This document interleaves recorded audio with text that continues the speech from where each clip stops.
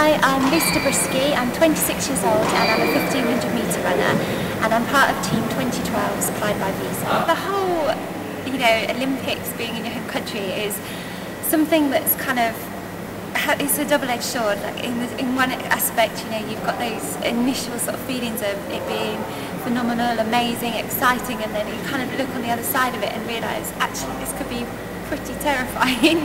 It's such a big thing, and it means so much and it's so important. So something that you have that much passion about and you want to do is gonna, it's gonna kind of be a little bit scary, but I think in a good way.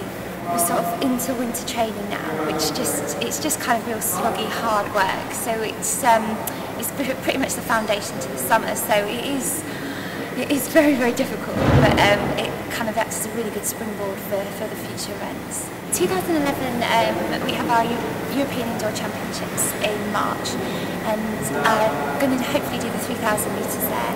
And then we have the World Championships again in Daegu in South Korea. So I'd love to kind of, go one better than my silver medal last time. So I'm really looking forward to that, and I think it's a really good opportunity being prior to the Olympics to kind of suss out the opposition, see what people are doing. So a big year coming up. 1500, like most distance events, is something that's always quite open. The top athletes often change.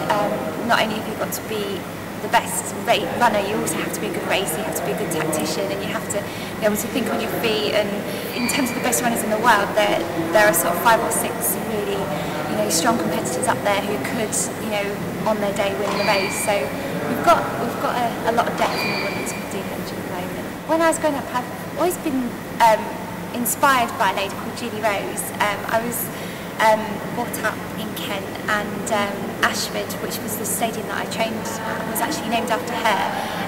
Julie died in a plane crash before I was born, and she was a runner, and she used to run the streets of Ashford, and she was sort of famous, in our area, and it was such a tragedy that her life was taken from her. She was very young, but she held so many records and won English schools, and so she was someone who I would always try to chase and try to follow. And I just remember when I broke the club record that she held, it was a really big moment for me. So she's somebody that's kind of really inspired me. The peak age for distance runners is 28, so hopefully in London I'll just about have hit that peak and hit it right.